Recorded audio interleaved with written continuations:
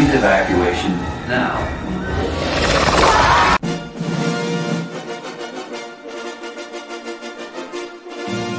Would you look at that? That sounds much better. This was indeed one of the worst sequel movies, but I actually liked it. It starts off really stupid and cringy because you think you're looking at a xenomorph, but as the camera starts to zoom out, you realize that you're actually looking at some kind of bug. What kind of freaking bug looks like that? Really? I mean, maybe it's a space bug or something, and bugs evolved to have freaking alien teeth, but apparently it's a space thing. The bug is not the problem. It's what happens to it that makes me freaking gag. It's just chilling out there with its freaking alien claws, and then out of nowhere it gets squished, and the nasty ass guy just looks at it and tries to flick it like an idiot, and then he's like, let me lick you my straw, and then stroke it on there, and put it right there, and then blow on it, which is so freaking disgusting. I don't know why they even added that scene. It's really freaking nasty. It gets on my nerves. I hate it. Did you also notice how the idiot put his mouth on the end where the bug guts were? Might as well have eaten it. Why didn't you? You ever watch certain scenes from movies and they just irate you beyond understanding? That's what this intro did. Anyway, the events of the movie are set 200 years after the events of the last movie, Alien 3. And we know how much everyone loved that movie. I actually enjoyed it, while acknowledging that it was a piece of crap movie. I got another surprise for you. This movie is not the best either, but it's also another movie that I enjoyed. This part makes no sense, because apparently they cloned Ripley, and the clone's arms always look like she's posing, like she's a darn stigmata. Apparently she just grows with her arms always stuck in this position. Anyway, this specific clone of Ripley, which they're calling Ripley 8, is being operated on. The whole reason they even do this is to experiment taking the chest burster out of someone through surgery. And voila, they are successful. Oh, look how cute and ugly it is at the same time. The lead scientist guy here reminds me somewhat of the Green Goblin guy, William Dafoe. Just like from this angle, I don't know. You may be wondering how they got Ripley's blood in the first place. Well, from the last movie, when she had crashed down on that prison planet, they had taken blood samples, or at least the doctor did, before she died. And since she had the Queen alien in her body the entire time,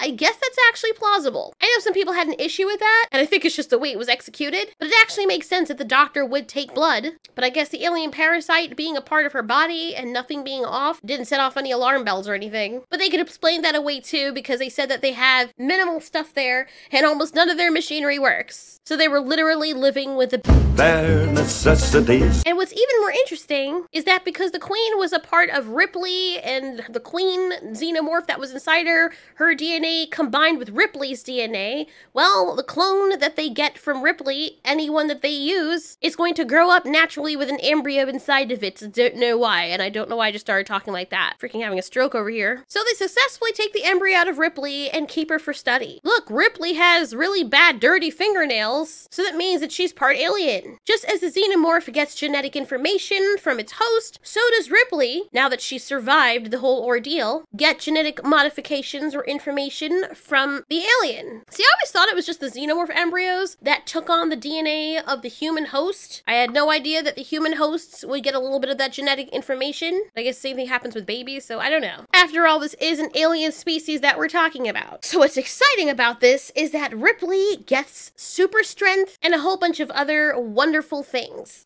You're gonna make us all very proud. Maybe you shouldn't be all up in her space with her legs open, just saying. You were a little bit too close, not the kind of bedside manner that I would call classy. So discount Thor the God of Thunder over here, gives her a bolt of electricity, and sends her flying off the dock, or head scientist or whatever. They're about to kill her, but the doctor's like, no, don't, my work. Ripley is now tied up, and they teach her a whole bunch of things. Honestly, she says this is a hand. I honestly thought that's what it was. I honestly looked at it and I was like, is that a freaking baby hand or something? It looks like a hand to me. I don't know why glove wasn't my first answer. So when Ripley said hand, I was like, don't worry, Ripley. First thing that came to my mind too was that. When Ripley is shown the girl cartoon or girl picture thing, she gets all sad. And the amount of times people say Ripley's name in this movie makes me feel annoyed on her behalf. Ripley? Ripley? Ripley, what is it? Ripley? Ripley? Hey, Ripley. Good memory. Ripley's back, man. Daddy? Ripley! Ripley, Ripley, come on. Ripley, don't. Ripley? Ripley! Ripley!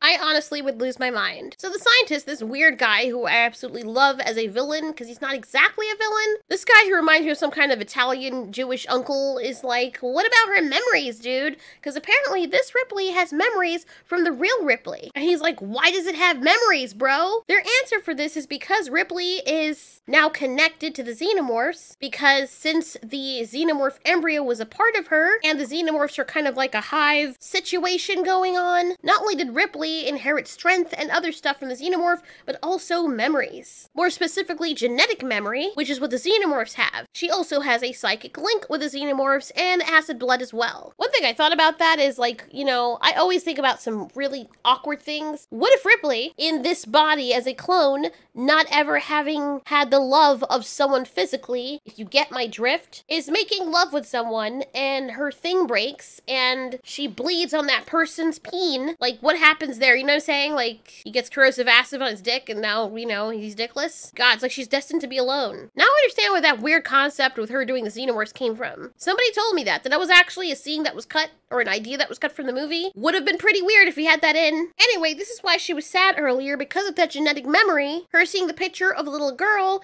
it reminded her of Newt. You know the little girl that got killed off in the last movie? Yeah, her. Ripley doesn't know why it makes her sad, but she knows that it's important. Now there is a lot of awkward exposition here, kind of Magic School Busy and Michael Crichton-ish, but for me, it's just an expansion on the lore, so I don't really mind it. I do acknowledge that it skeeves the spine listening to the way it's delivered. Almost like we're watching a cartoon or something, but it does give you more insight into how the aliens work. Emotional autism, certain reactions. Wait a second. It has memories. Why does it have memories? Inherited memories passed down generationally at a genetic level by the aliens like its strength. It's hilarious because the scene is meant to give us some backstory into what's going on scientifically in layman's terms, so that people can understand exactly why Ripley is the way she is and why she's doing what she does and acting the way she does, because if it didn't do that, nothing would make a lot of sense. And I guess in the way they would do this is talking to the military officer who's in charge of the whole operation, because, you know, from the first time we were introduced to these aliens and the crews and stuff, we knew that the companies out there were trying to militarize these things. So now they're actually getting to do it, you know? This is essentially Jurassic World where they have the park under control. That's exactly what these movies are. It's freaking crazy. If you think about it, the alien movies almost mirror each other in their concept. The whole life finding a way and people getting too close to something they think they can control but they actually can't. Then it blows out of proportion and people think they get away but life finds a way again. And people keep rinsing and repeating the same things over and over again.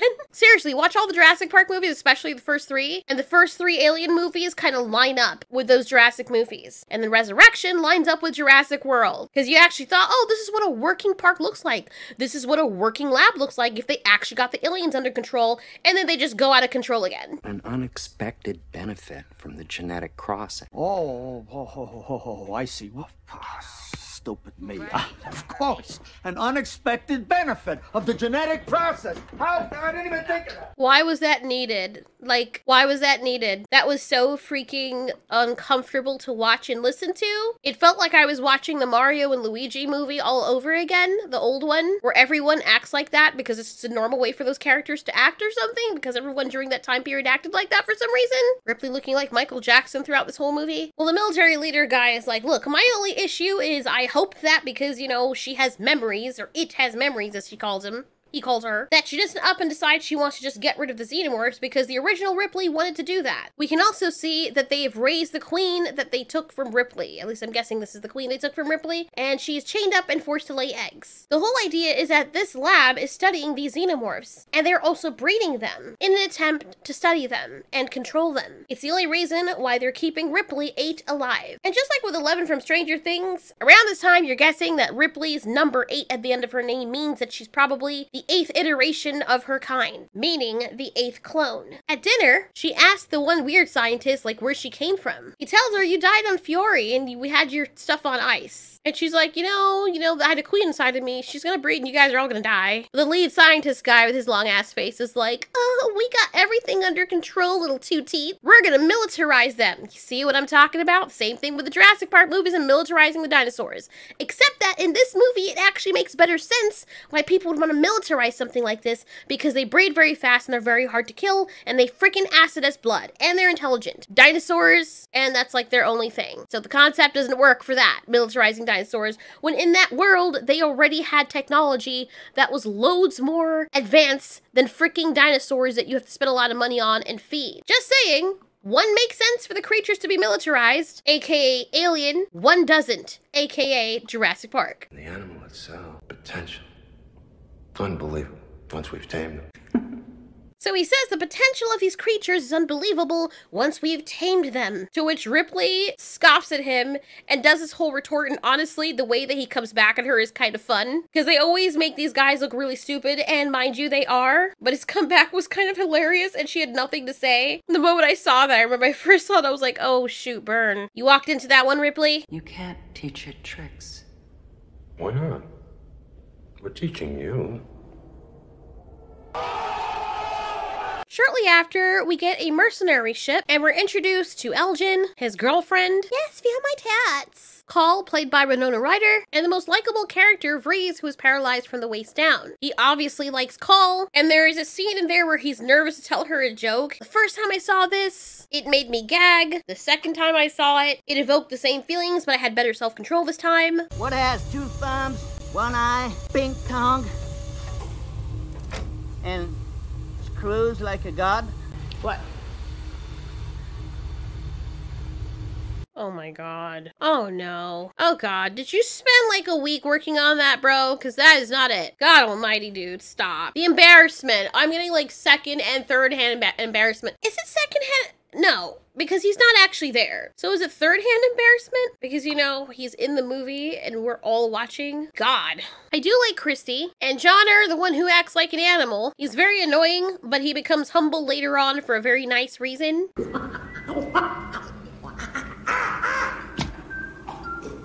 So like I said, he's paralyzed from the waist down, so Johnner thinks that it's funny to throw a knife in his leg, which could actually get infected and still kill him. Or maybe those aren't his actual legs, but I think they are. After Call scolds Johnner for his antics, and he acts like a bully, the ragtag crew docks into the main spaceship, or specifically, Space Station. They're pat down and scanned for weapons. Johnner's like, I'm just carrying a thermos. And Vreeze's chair goes off too, but he's like, you want to check my chair, it's fine. Money is exchanged from the military guy, and then we have a whole scene with Elgin here on the left talking about Call, the girl played by Winona Ryder, and how Barely fuckable. she is. Look at his freaking face, bro. Ew, look at his face. He looks like Mr. Centipede from James and the Giant Peach. Don't they look alike?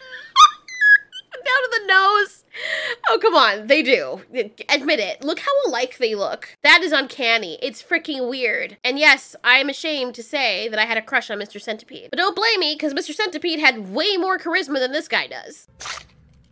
I'm gonna take a wild guess here, General, but I'm... So at first time I was watching this, I had to watch it over 3 times, so like, what is he doing? And apparently in the future, people can make certain drinks out of solid material. I found that really interesting. They have a laser thing that basically breaks it down and makes it into alcohol. Dude, he looks like, look, he's even smoking the cigarette like Mr. Giant Peach is. It's crazy. The general guy's like, what do you want? And he's like, just, you know, a place to stay for 2 days and a bed and whatnot before we sail off again. And the colonel, general, whoever the frick he is, agrees to it as long as they don't make any trouble for him and his people and not go in the restricted areas. You can bet someone's gonna break that rule pretty fast. Meanwhile, in the restricted areas, we get this cargo that the Betty crew of mercenaries carry. They actually kidnap people from their cryotubes who are in cryosleep and brought them to these people to experiment on. They don't even know why. And these poor people, when they wake up, are met with a facehugger egg. What's interesting is that the 2 scientists on the right obviously don't like what's happening. The guy on the left, who is the lead scientist, could care less.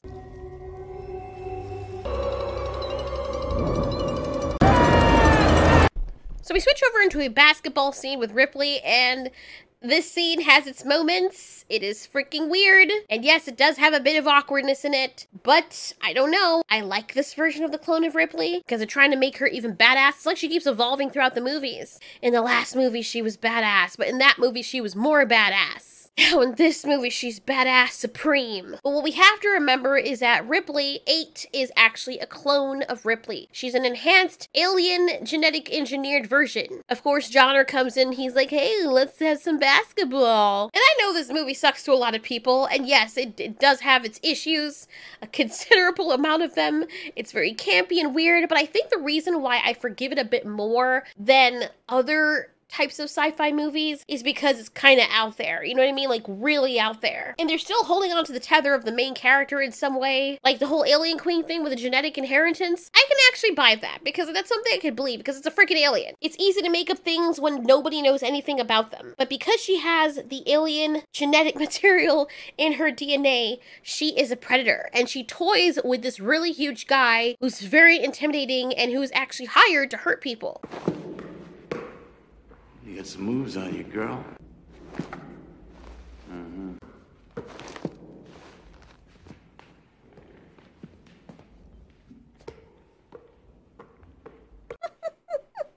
It's the way she's toying with him. You actually feel as though that poor man has no idea what he's messing with. And this is wonderful because we get to see her showcase her true strength against someone who is actually stronger than probably everybody on that ship.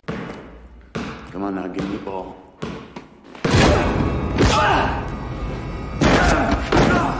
So then Christy comes and he's like, you did not just hurt my friend. Are you insane? I think the only reason why he was like, okay, I'm gonna hit you with the full force of God himself because you were able to do that to him. So they probably thought that she was a weapon by the military or something. And I thought that this was a little bit overboard, maybe because I like Ripley. The guy takes up a freaking barbell and it's like, oh my God, she's Spider-Man. He's like, all right, let's play a game. Let me smush you in the face with the dumbbell. Just his face. Oh my God, it's hilarious. Ripley's like, what is wrong with you people? You obviously have no idea what you're messing with. To be fair, Ripley did strike the other person first. He didn't touch her. I mean, you know, that way. He was just being inappropriate, but he didn't put his hands on her. He wanted to play ball. And she was like, no, I'm gonna embarrass you and provoke you. He could have just walked away. He was getting frustrated, but he didn't hit her. Now, if he had hit her, I'd be like, okay, he got what he deserved. But she's also a predator, and they made a showcase of this, so it's badass. Who didn't want to see Ripley part xenomorph, you know what I mean? So after Ripley beats him with the basketball, and everyone's like, oh my God, look how amazing she is. We get the cringy villain exposition of him coming down with a dumbass slow clap. It's so annoying when they do that. Ripley? Ripley. The hell are you?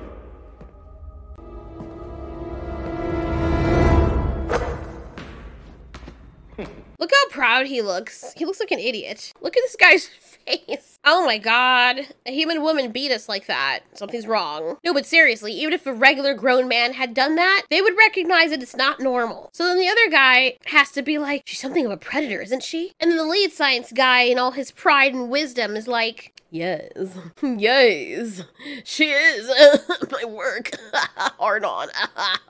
What's interesting, as they pass by where she flicked her blood, Ripley's blood, even though it looks like human blood on the surface, is clearly corrosive acid like that of the xenomorphs. Maybe a little less, and not as fast acting, but still a reason for concern. Ergo the question I asked earlier. Reese is doing something, he's up to some stuff. Meanwhile, our zany science guy checks on the sleeping xenomorphs and notices that the third one is a little bit too inquisitive for his taste.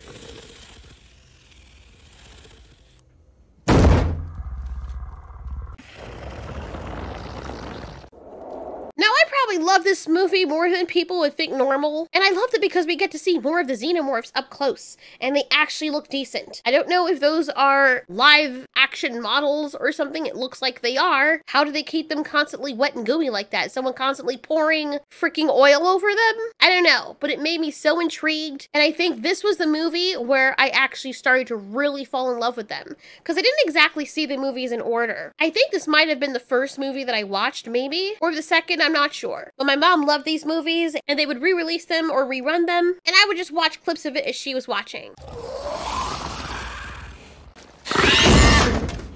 This alien does not like this guy toying with him. But the alien learned its lesson. This is also the first movie where we see that they are extremely intelligent. So the guy's like, you know what? I'm gonna fix your business. Watch this. Look at this. Watch this real quick. Clack! And apparently, whatever it is he is emitting into that enclosure is very cold or very uncomfortable for them. When he's done, the alien is so angry that he goes to charge for him again, but stops when he sees the guy about to hit the button, which means that they are very, very intelligent, and they can put 2 and 2 together. As the guy says, that they're fast learners. I never understood why she was trying to drink with stupid gloves on, and I could understand why Johnner and his friend got upset, but Call uses this opportunity to go and find Ripley. Her whole thing is that she's supposed to kill her because she's aware that the aliens are inside of her, but she realizes that they got the alien out. This is where we get snarky Ripley. And I love this primal side of her, to be honest.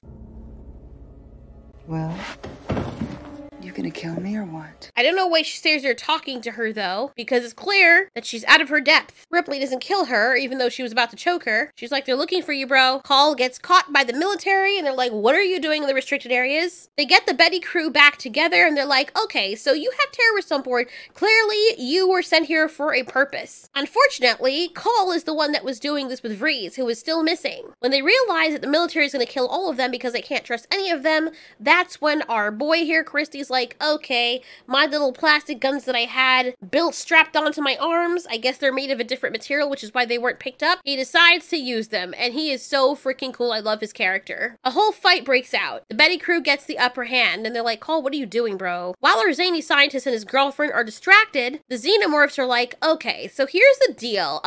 Little brother, you're gonna freaking die. We're gonna start chopping through your midsection till your guts fall out, and we're gonna use your blood as the acid to burn through the ground so we can get out of here. Okay, thanks. This scene honestly broke my heart because you could tell the conversation that the xenomorphs are having with each other. I'll show it in a minute. But the little one seems very upset because he doesn't want to be killed. It's like the others are telling him, look, it's just business. We got to help the queen. You know what I'm saying? And thank you for your sacrifice. And the other one is crying its poor eyes out because it doesn't want to be eaten. And the other's like, it's okay. We got to do this. It's just let it happen.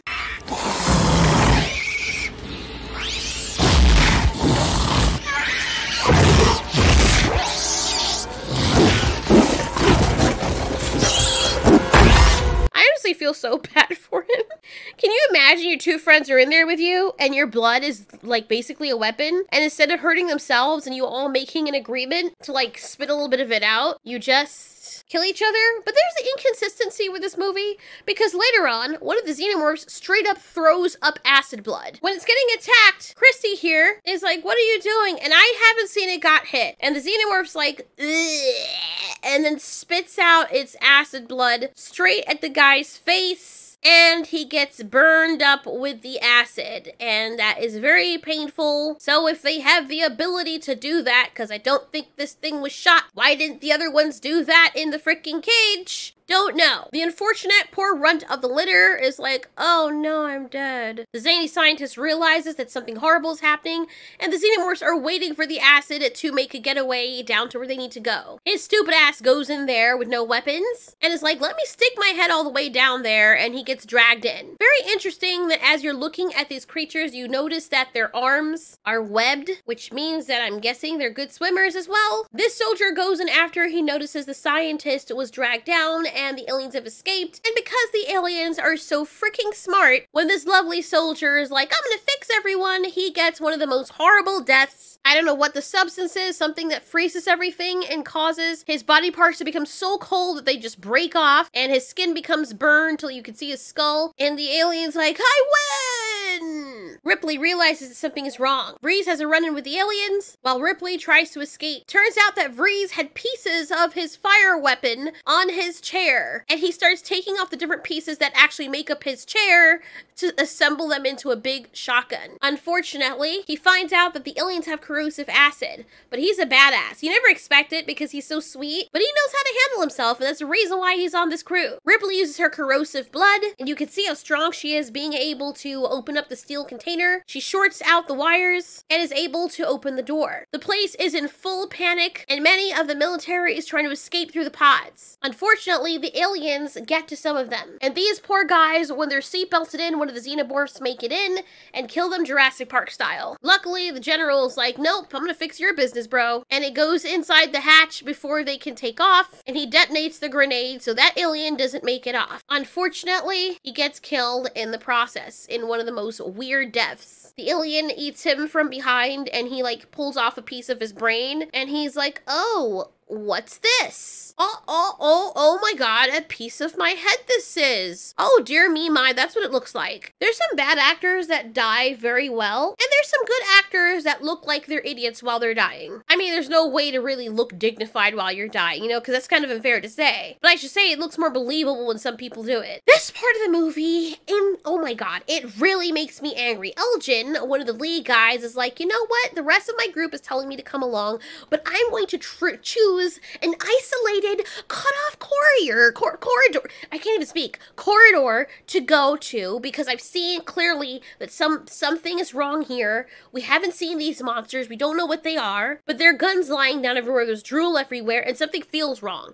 I'm gonna go off and not answer my friends when they're calling me, and instead of sticking with the group, I get eaten by a freaking alien. Good for your ass. His friends come back, but he's already dead. That's when they see the xenomorph for the first time. They try to run away, but the door is locked. And this scene of the xenomorph walking away here is so beautiful because it's the first time we actually see it, and it's computer graphics, or at least looks like computer graphics, but looks like an actual alien and not somebody wearing a suit. But it still looks practical enough. Just look at the beautiful creature before you. Look at the way it walks. One thing I noticed, like when I was little, because I love dinosaurs and dragons, I always thought this thing was like a combination between the two, and I always marveled at how beautiful it looked. Yes, I know, surprisingly enough, I thought xenomorphs were beautiful. Anyway, the xenomorph hears a weird noise and the body moves a little bit, and when it goes to the wound area, it's like, I see you, and then Ripley pushes the body off, and she's like, all right, was it everything you hoped for? She's so snarky in this because she's a predator, and everyone's like, what in the world are you? They keep the lead scientist captive, and he says there are 12 more. Everyone's arguing amongst themselves, and then Ripley delivers this weird line that even one of the characters look at her and they're like, what the hell?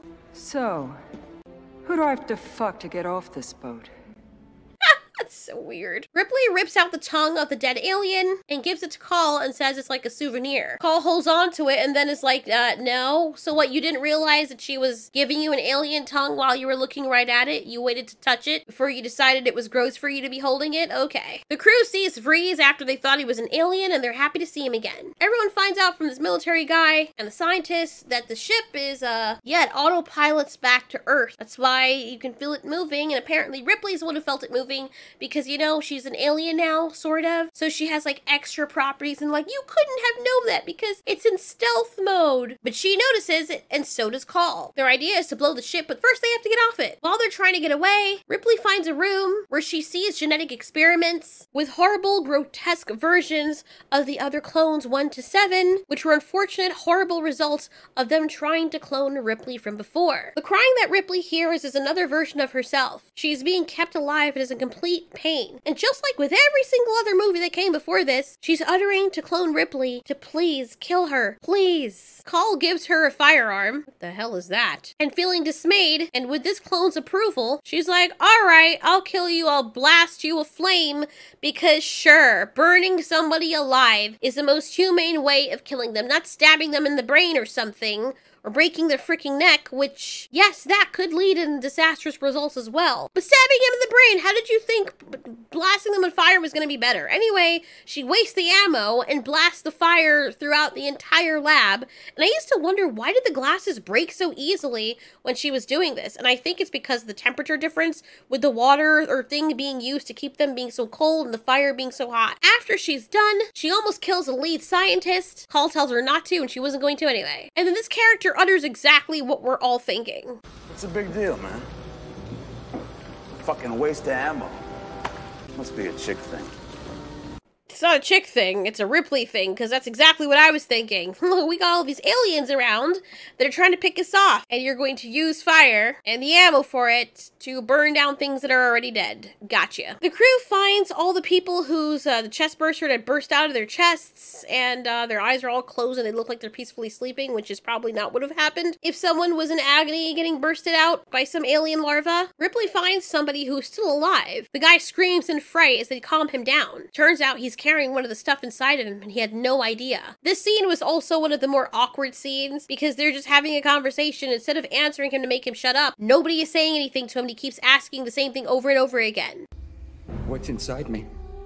Look, we can't just leave him here. I thought you came here to stop him from spreading. What's inside me? There's gotta be a process. Can you stop it? Got no time for that. I can't do it here. The lab is out of order. What's inside me? I could do him.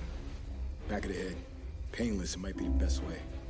What's inside me? No, there's got... Yeah, this goes on for a while. It's so cringy. Oh my god. Just tell the poor man what's inside of him. Anyway, they only knew this because Ripley sniffed it on him and she was like, leave him. But they decide that this guy, since he can do the surgery, being a doctor and whatnot, and a scientist, they would carry him along and hopefully if this new survivor, well, survives, the doctor would do surgery and get it out. If he lives. Ripley explains to him finally, you got a monster in your chest. That good enough answer for you? And he's like, who are you? And she's like, silly goose, I'm the monster's mommy. Like, damn, Ripley, it's not the guy's fault that he was taken against his will and impregnated by a freaking alien, or you. In that way, you can tell that Ripley is partly human, but that side of her with the disregard to a host is there and a bleed over from the alien species. Poor Vreese can't use his chair anymore where they're going, so they go like old times with him and his friend Christy, where Christy carries him on his back. Seriously, Christy has to be really strong to be able to do that. But it's nice because Vreese has his back, literally. They do a whole exposition thing where they let you know that some of the guns can fire underwater. The whole kitchen area is flooded, so the group has to hold their breath for like 4 minutes to crawl through the entire thing. The most I've ever held my breath for was 2 minutes. I would have been dead in this scene. I think one of the actors almost drowned, as a matter of fact, when somebody hit their head on something. Can you imagine being the paralyzed guy, though? Where your life literally depends on the other person making it out alive. This was my favorite scene because it is the first time we see the xenomorph swim. Not only that, but we see that Johnner shoots out some kind of missile and the xenomorphs are smart enough to know to get out of the way. The other one didn't get out of the way because he didn't see it because the other one was in front of him. These xenomorphs are freaking awesome. And it's the way that they swim through the water. Not only are they elegant when they're walking on land, but they're also amazing swimmers. Unfortunately, this girl panics. I mean, she's losing so much air. And the xenomorph's like, tra-dee-da-dee-da-dee-da. I'm just gonna go really slowly and look at that ass. I'm gonna catch it. I'm gonna get you. I'm gonna get you. I'm gonna get you. And then it gets her and grabs onto her foot and drowns her. The most wonderful scene in the entire movie is followed up by the most awkward sequence from Ripley, where she's looking at this happen. She's like, wiggle, wiggle, wiggle, wiggle. Yeah, okay. Frick was that? What was that for? Why was that needed? What was that? Anyway, the others can't get air when they go to the surface because the surface is trapped by some kind of membrane. I don't know how they are able to stay lucid with all the air that's coming out of their mouths as they were screaming underwater. Why are you doing that? This place turns out to be an egg chamber. When they make it in, they realize the aliens lured them into a trap. Face huggers come out and one goes on Ripley, but she is so strong that she's able to fight it off. Christy shoots a canister of something and it blows up all of the face hugger eggs. The alien is not happy about this. As a lead scientist guy gets to the area to open the door, he's like, I can't open it, give me your gun. And she gives it to him like a freaking idiot. And he's like, haha, you're too trusting. Pop goes the weasel and she dies. Oh no. Gotta admit, he's pretty smart. The alien realizes that these guys are a problem, and so it jumps up and goes after them. And for some reason, they are missing the alien that is right there. The xenomorph is like, no, and spits out its acid onto poor Christy's face. I feel so bad for him because it looks painful. Johnner tries to help as the xenomorph grabs onto Christy's shoe, and it works and he's able to kill the xenomorph whose head pops open. What happens next is actually pretty funny, and I was laughing at it because I could see myself doing the same thing. The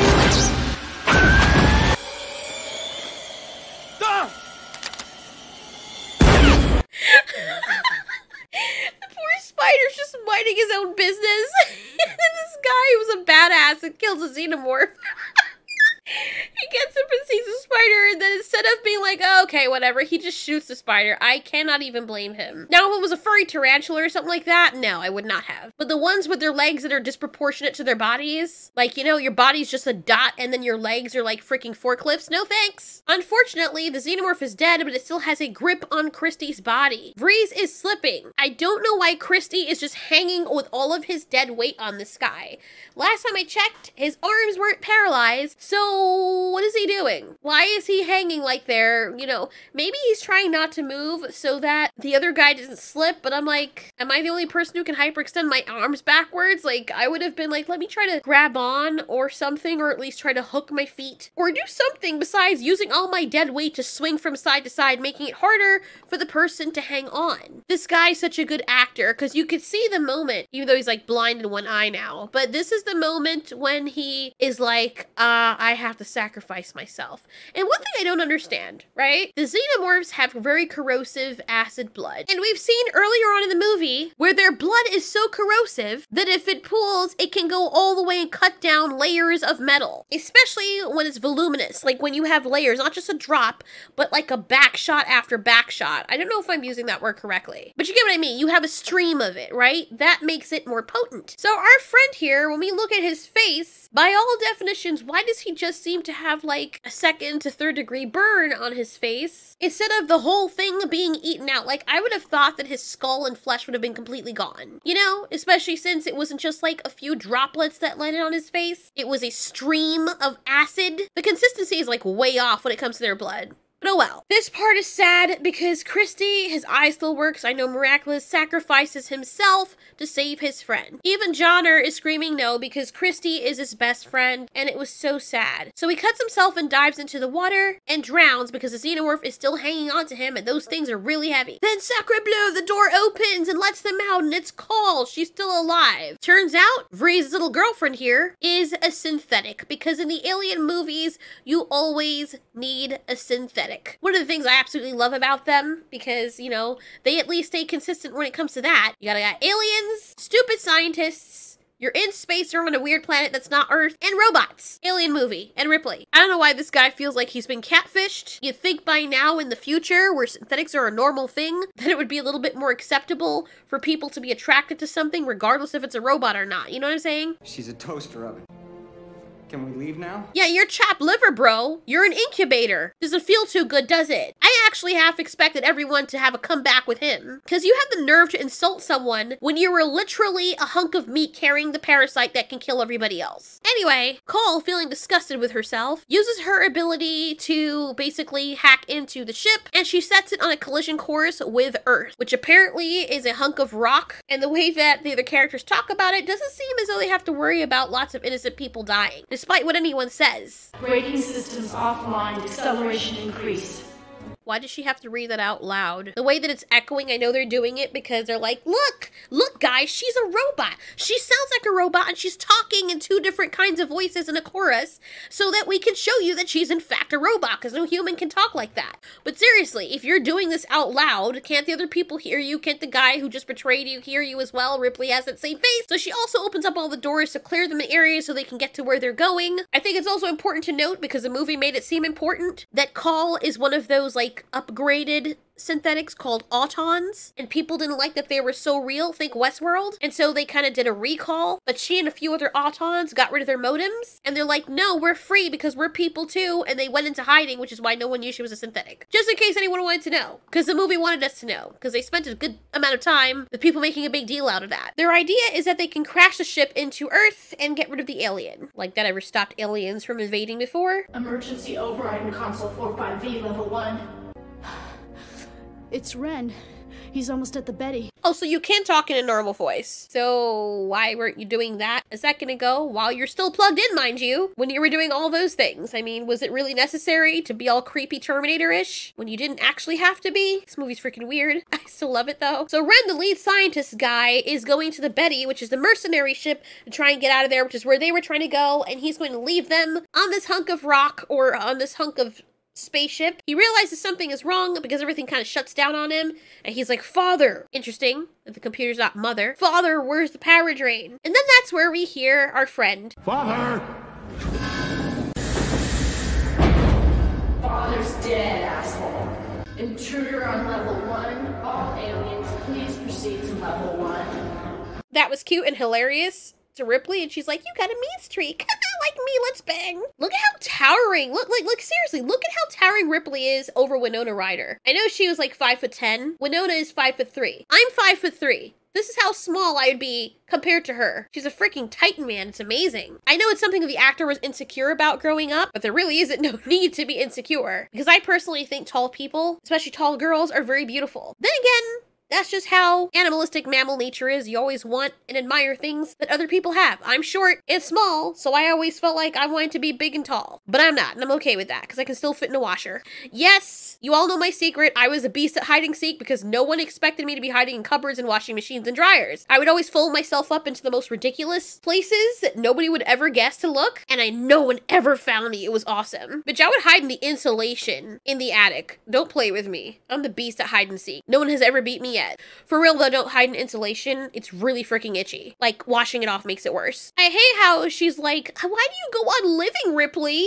How could you stand yourself? This part annoyed me because she's disgusted with herself being a synthetic. Why don't you ask yourself that question? What kind of stupid question is that? Why did you go on living if you're so embarrassed to be a synthetic? Why didn't you self-delete? Anyway, since she's programmed to love the people of the Betty, those mercenary friends of hers, she just couldn't leave them. And when she and the other Autons had hooked into some kind of mainframe, they figured out what the government was doing with the aliens, and that's why she tried to kill Ripley, because for what she knew about the information that she had, Ripley was carrying one of those things, and those things killed lots of people. Anyway, the group beelines for the Betty, carrying their friend. Why does Winona Ryder, why does she run like a hobbit?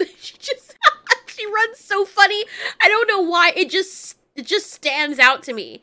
The other guy can't walk or run, but he runs more human than she does, if that makes sense. But Altieri, remember, she's not human. Yeah, but even in the movies where she is human, she still runs like that. It's adorable, though, because the awkwardness just makes it more funny. Ripley gets distracted, and Johnner takes out his frustration on Call. This is some good character growth from him, because the only character growth we get from him is that he learns to be a little bit more humble when Ripley puts him in her place like a wolf. I have to draw you a schematic. Hey! Want another souvenir?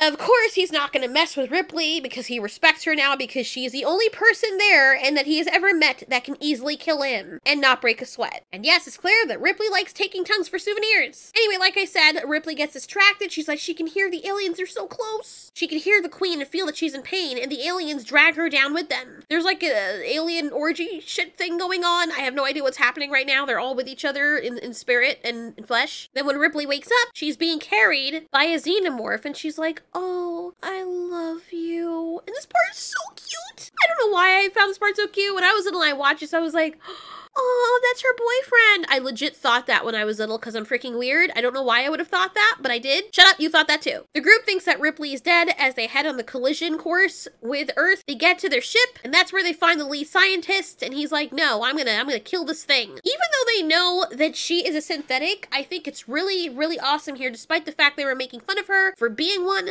that they still value her enough as their friend to not want this guy to permanently delete her. At this moment, this guy starts dying, the chest burster starts coming out. Yes, it's ready. And this is the most badass scene because this guy, as he is dying, runs towards the lead scientist and beats him up. And then he holds him by his chest. And as a little alien is being born, his last act of kindness is to hold the guy's head right up against him so that the little xenomorph can burst through his skull. I don't even know this guy's name, but he was a freaking badass. They do the last thing it can do for him and shoot the xenomorph, killing him and, you know, the guy. And that was honestly so sad, but he went out like a champ. Hey, look, there's a zany scientist, and he is kind of like crazy now, but he always was. Ripley wakes up to find out that the queen has evolved. The queen had developed a uterus and is giving live birth. Reason for this? Well, the genetic contamination from Ripley. She now had some of the same DNA that Ripley had because this is the queen that indeed came out of Ripley. So she has her baby, no more eggs. And this is honestly the sweetest moment as the queen xenomorph coos and loves her baby before it smells her and it's like, you're not my mom. Bitch, you're not my mom. I'm gonna take off your mouth. And that kills the mother, the queen, for some reason.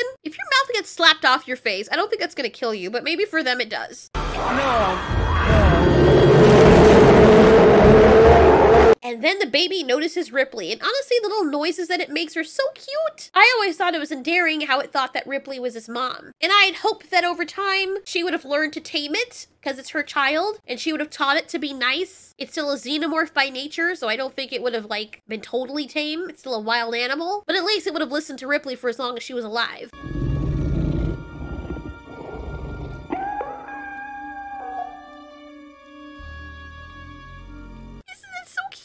So as the baby is bonding with Ripley, it doesn't like that its sweet moment is being narrated, and it's like, excuse me, please kindly stop interrupting. Ripley runs as fast as she can, and because she's freaking awesome, she can jump really high heights, and she lands on the ship. It's so cute to see how Jonner's happy to see her and is like completely submissive towards her. She's like the alpha now. She can fly the ship, but of course the hatch is left open. When Call goes to fix the hatch, she finds out that the baby is on board and closes it for her. It is shown that the baby xenomorph has a hint of sadism. He likes to watch cute things in pain until his mother tells him to put it down. Actually, I think it's a her. It has tits. She's like, you're my baby. She cuts herself on her baby's teeth. Sorry, I think the baby's a boy, regardless if it has tits or not. Because her blood is acidic, she flicks it on the glass, which causes the suction to drive the baby towards the hole and into outer space. And it's so sad. I feel so bad for the baby. It doesn't know any better. It thinks that Ripley is his mom. And the look on his face, when he's scared, he's looking to his mom to help him, to make him feel better. And it's really freaking sad. I feel so bad.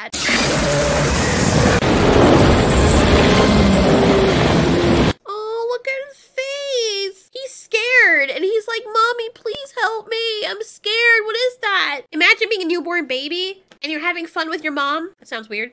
And all of a sudden, this big roaring noise that you've never heard before is heard, and it's sucking you towards it. And your mom is suddenly a far distance away. You would feel sad too. He's terrified, and all he wants in this moment is for his mom to hold him. Ripley has to fight her maternal instinct to save him, and the baby alien basically starts yelling, oh no, and I think at one point it says mama too, I'm not sure, but this is really horrible. Ripley apologizes to her baby.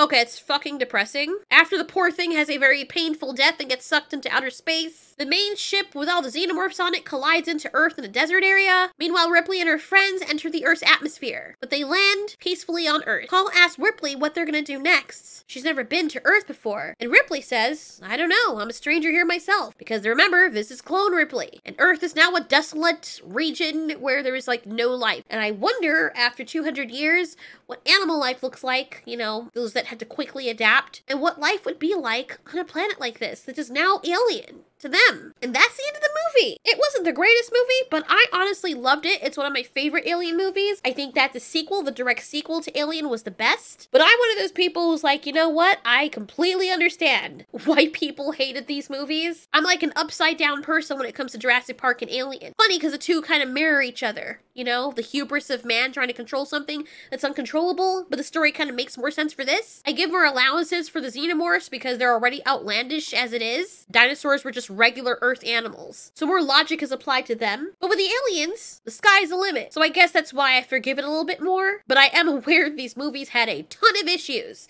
It definitely was better than the last movie. I love that we got to see the aliens swimming. I actually cared for the characters, especially Vreeze, who thankfully makes it out alive. And I'm sorry, but the xenomorphs look badass in this one. I think that this is the movie in which they look the best, in my opinion. Well, thanks for joining me on the journey. You know what's next. The prequels. Oh dear. I know, those movies were nasty, but I enjoyed them too, and I was so sad when I found out that they were not going to be continuing it. I mean, why not? You only had the third movie to go. Anyways, thanks so much for watching. This has been Ultiori. You ask, we answer.